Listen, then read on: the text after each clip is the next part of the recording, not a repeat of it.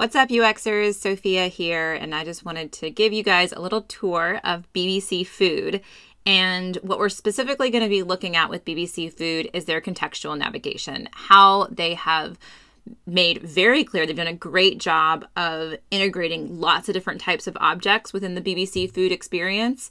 And they've done a almost perfect job of actually connecting them all. So we're going to see what they're doing right and also look at how they could potentially do a little bit better.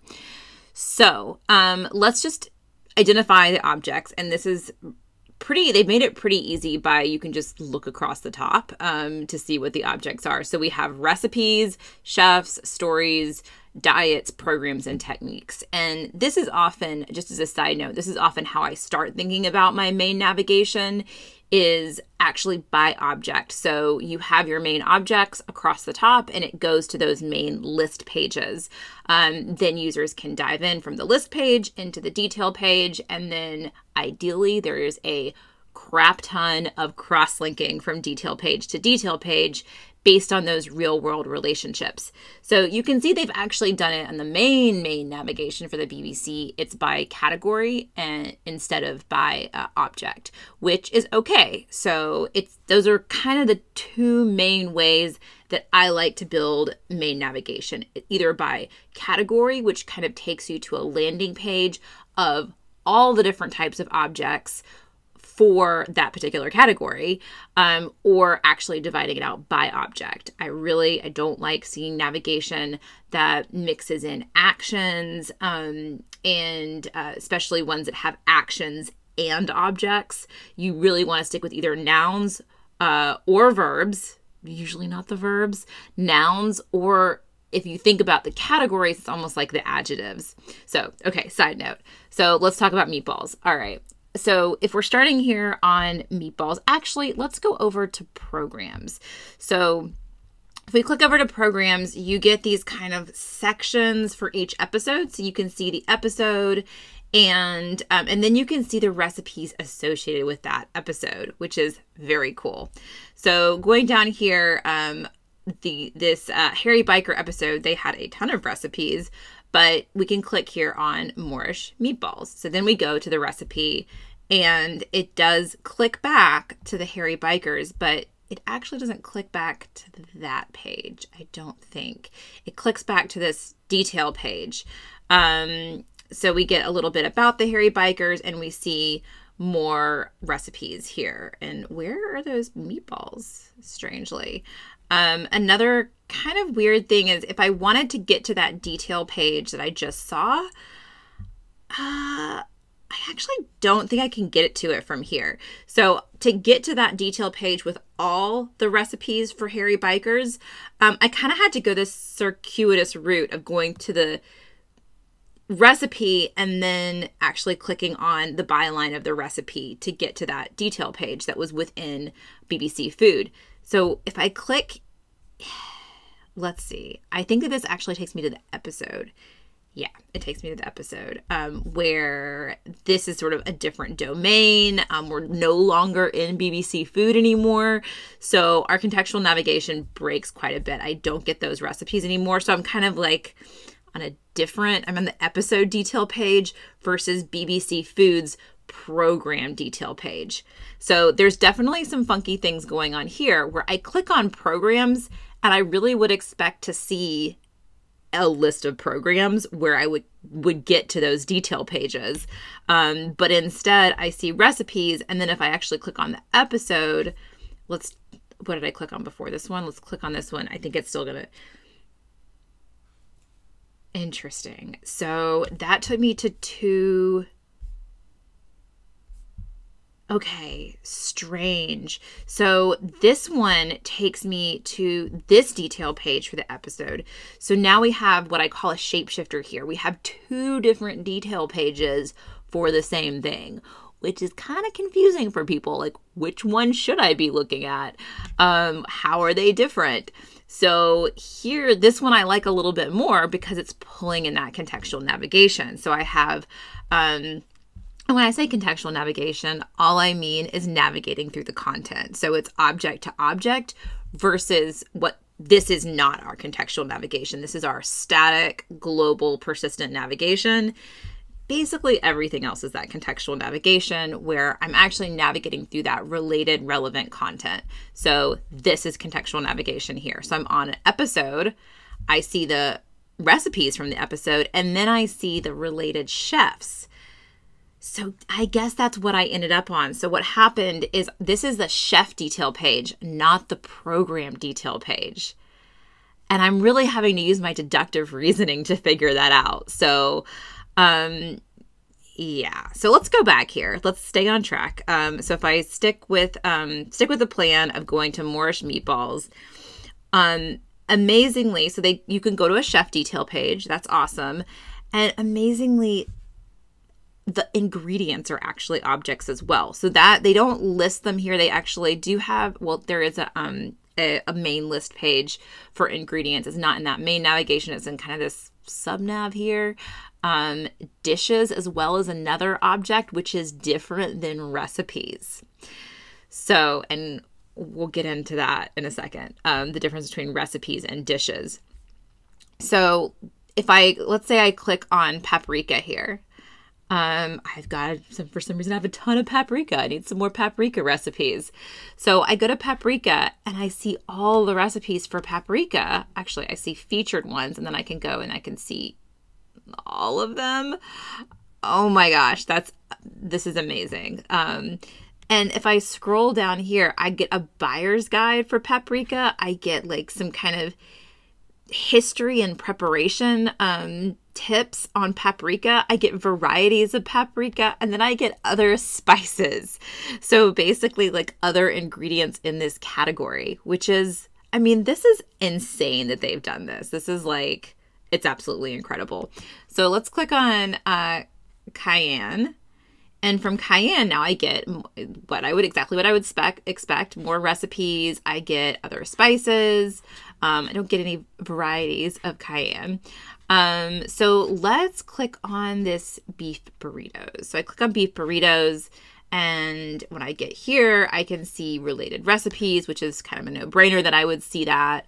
I also see that this recipe is from this particular episode on a show. But it's not that clear that this is what that is. I think that this is an episode. Take on the takeaway. So I can click to the chef, but let's actually click through here and see what happens. This is a show. Is this a show detail page? See, I don't actually know what I'm looking at right now. I think I'm looking at a show detail page because here's all the episodes, but it's the same picture. So this is where it's like they've done such a good job of connecting these things, but then sometimes it's not quite clear what the things are. Really, the whole system works really well, and then it's trying to kind of interface with programs and episodes. And I understand the challenge there because it's kind of like, I think they're probably pulling in data from a different part of BBC and trying to recreate it. So I'm guessing this is probably siloed teams. There's probably a BBC food team maybe, and they're trying to integrate with like the BBC TV media team, and they're having to kind of recreate some of these detail pages. So this, I'm guessing, is probably not the only detail page for Take on the Takeaway. There's probably one like what we were seeing with Harry motorcyclist chefs, something like that, where we were seeing those two detail pages. So there's some funky stuff there. Okay, let's look at some more examples of where this whole system kind of breaks down. And actually, time out for a second. I want to show you guys a system model of this. We actually did build a system model. So hang on and let me pull that up. Okay, so here's the system model that we built to basically reverse engineer BBC Food. So we have all of our objects, recipe, dish. So let's get into recipe and dish. So just take a look at this. Pause your video if you need to kind of absorb this. But this is how the BBC is working, and the orange lines here are connections that actually aren't there. So connections that should be there, but that are a little bit broken. And the most egregious ones, I think personally, are the ones where it goes one way, but not back the other way. Okay, so take a look at this, pause it if you need to kind of absorb it, but this is what I call a system model, and it basically models out those real world objects and all the relationships between it, which is really where a user starts to understand an environment. So if you're not making this clear in your user experience design, nothing's going to be clear. And to make it clear in your user experience design, first, you got to make it clear to yourself and your team. And one of the best ways to start is to build a model like this. Okay, so let's talk about if bread is bad for us. So how I got here is I clicked on stories and browsed the stories, and I ended up with this story, is bread bad for you? And what you see here is a little bit of an article, and somebody spent some time on this. We actually have some techniques brought in here. So this is, again, it's not really clear that this is a technique object, but it's giving you how to make sourdough. And I'm pretty sure if we went under techniques, we would find that technique over there as well. And then with bread, I can see there's how to make bread, there's gluten-free bread, and all of these, this is what I would call masked objects. So this, I believe, is a dish. So basically a dish being a recipe category. But this is pretty sure is an article. This might even be a program. So let's actually click on these so we can see they all look exactly the same. So let's click on, I didn't want to get into masked modules, but I can't help myself. I really wanted to focus on just those, that contextual navigation, but isn't that a beautiful light? I was obviously looking at that light earlier today. Okay, so this is another article, and that's going to probably be an article. I'm just guessing it. I'm assuming based on the title, but I'm having to use deductive reasoning, which we don't want our users to have to use deductive reasoning. Gluten-free bread. So this is going to be one of those dish. Is it a dish or is it a collection? So then these are two objects that can kind of blur between the lines. Is apple pie, is that a dish, or is it a collection of recipes around apple pie? So we have 4 recipes here for gluten-free bread. But it says it's under collections, but let's just go over to dishes. Is gluten-free bread in here? Let's just see. No, it's not. But to just jump in, let's see, garlic bread. So if we go to garlic bread, oh, it looks so good. Look how similar this page is. It's pretty much exactly the same thing as the collection page. So now the user is like, and even if they're not thinking about this consciously, basically this is at the back of the brain. There's this like tacit thinking. What's the difference between a dish and a collection?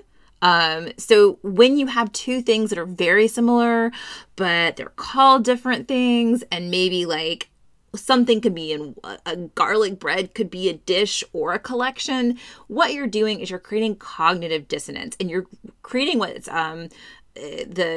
the cognitive term is the Zeigarnik effect. I think I'm pronouncing that right, where basically you're creating an open loop. And even if it's a tiny open loop in the user's brain, you're really what's happening is you're creating a background process.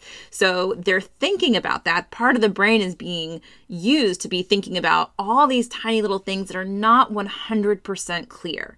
And when it comes to objects and their relationships, like you just want it to be 100% clear. What are the things? How are the things connected? There should be no guesswork and no assumptions about that. So, okay, so let's get back on track here and go back to our gluten-free. Where were we? Gluten-free bread. Okay, so the point that I was trying to make here before I made like 6 other points was how this article about is bread bad for you that links to a collection for gluten-free bread. It links to, oh gosh, I have to see, is this a technique? How to make bread. How to make bread is a collection, but what about in techniques? Is there a how to make bread technique? Oh my goodness. And we're going to get over to these in a few minutes too. Let's just see. how to knead bread dough, how to make bread crumbs. So interesting. So this is what the technique detail page looks like. So is that collection that we were looking at on how to make bread, these are recipes and not techniques. So another thing, we're like a technique versus a recipe. Yeah, this seems like to be a collection. So we have our article, and we have collections along the side mixed with articles, and then some collections that could be a dish and some collections that could be a technique. Now, the most egregious thing about this is this article doesn't connect to the most obvious object that it should connect to. And what is that? If we're looking at the objects across the top, what object should this connect to? The diet, right? So this is obviously about the gluten-free diet, right? Or maybe a paleo diet or a low-carb diet. And they have this whole section for diets here. And then they do this thing where you click on diets and the first thing you see is articles. You have to scroll down to see diets. So programs sort of does the same thing. I click on programs and I see episodes, not programs. I click on diets and I see articles, not diets. I have to scroll down to see the diets. I would love it if I click on diets and I just see this. Just show me the diets. So another side rant. So we do have here, we have a whole gluten-free diet object, and it should probably be connected to that article about, is bread bad for you? And if I click on gluten-free here, I get these dishes. Are these dishes or collections? I don't know. Is gluten-free pizza a dish or a collection? I couldn't really tell you. Gluten-free kids party, that's probably a collection. We have the gluten-free bread collection. And then we do have that article. So basically we have that one-way connection. So the diet connects to the article, but the article doesn't connect back to the diet. Okay. All right. Let's look at one more where things kind of break down here. So mango pie, does that not look amazing? So it is the Indian take on a traditional Thanksgiving pie. Oh my gosh. Okay. How is this not 5 stars? Anyways, focus. So if I'm looking here, and let's say I am making this, and how much mango is required here? Mango pulp. Okay, so let's say it's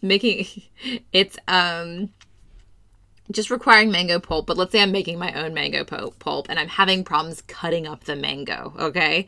So I click on mango, and there's this amazing mango detail page, which is just so freaking cool. I just love how they've made ingredients an object. Like, I can't imagine the level of effort that took, but it's so high value, right? To be able to say, let me look at mango, and I've got a bunch of mangoes. Let me see all these mango recipes. Just very cool. So when I click through here on mango, I got a buyer's guide. I've got preparation, but the preparation this content here doesn't really help me determine how to cut the mango, right? It's not really helping me with that. I have parts of the mango, typically made with mango, other exotic fruits. Like, this page is just wows me. But one thing that it doesn't have, what they haven't done, is they haven't connected the ingredient to the technique, okay? So if I go over here to techniques, look at that, how to cut mango. So there actually they have created content here on how to cut mango, but it's totally disconnected from the mango detail page. And let's just see. So if I go back here and I go to mango recipes, let's look at a mango recipe where I'm pretty sure I'm going to need chopped mango instead of that mango puree, like chilled fresh fruit salad. That's got mango. It's got the method, recipe tips, and does it tell me how to chop mango? So again, that piece of content that they've created is not, there's no contextual nav there to take me to that great piece of content from the mango recipes. Okay, one more. Let's talk about lemon zest. So going back to techniques, there's this technique on grating lemon zest. And if we play it, let me actually turn my sound off. If we play it here, we have this lovely lady telling us how to grate lemon. And let's say we just kind of fall in love with her and we're like, oh, this woman is amazing. What else can she teach me? So I scroll down here and it says, add citrus zing to cakes, biscuits, and souffles with Mary Berry. Now, there's no Mary Berry module here. There's no navigation over to Mary Berry. So as a user who's not on BBC Food very often, and I don't watch BBC, I'm going to kind of assume that she's a nobody, that she's like, I mean, you would link it if there's a whole section for chefs, right? So I'm guessing there's like chef detail pages. I've already seen a few. I'm going to assume like there's probably no detail page for Mary Berry. Or if I did want to find out more about Mary Berry, instead of connecting her here, maybe I say, okay, I'm gonna just see if she's over there. And there she is. So there is this wonderful detail page for Mary Berry. And I mean, what a name for a just adorable British chef, Mary Berry. That's great. But there's all of her recipes by Mary Berry, programs with Mary Berry.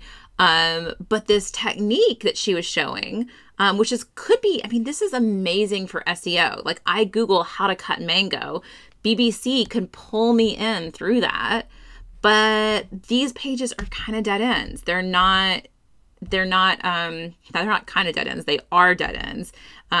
They're not actually showing me recipes that are associated with it. What about this one? Okay, so this one is showing recipes using this technique.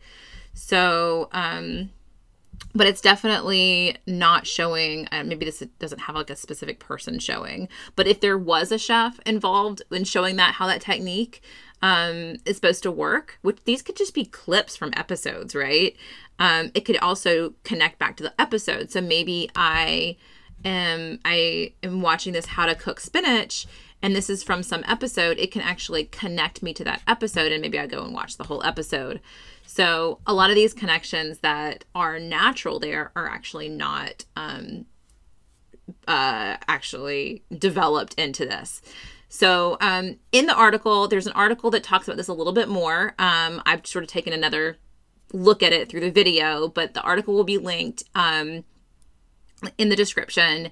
And I talk a little bit about why this is happening. And I want to just say that the designers at the BBC have done an amazing job here. Like this is like, it's one of the best examples of contextual navigation out there that I've seen.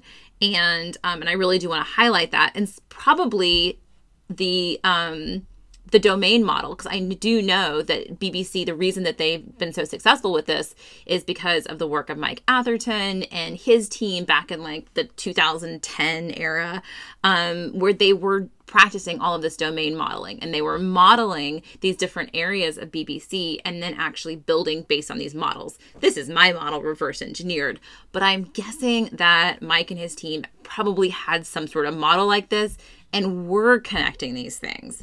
And it's just a real challenge to actually implement all of this. You know, you've got to have a really strong team of developers that are building that relational database. You also have to build a really smart CMS, content management system, that is connecting all of these things. And then you have to have trained content creators and governance around that and rules, and you've made it super easy for them and straightforward to actually tag all this content when it does need to be done manually. If the system isn't sophisticated enough to be doing it automagically, you actually have to have people do this. So the amount of work that they have done, that probably a lot of this was manual tagging and manually connecting of these different instances of objects, is amazing. So I do want to end on that note and say kudos to the BBC team, because this is just, it's really a beautiful experience.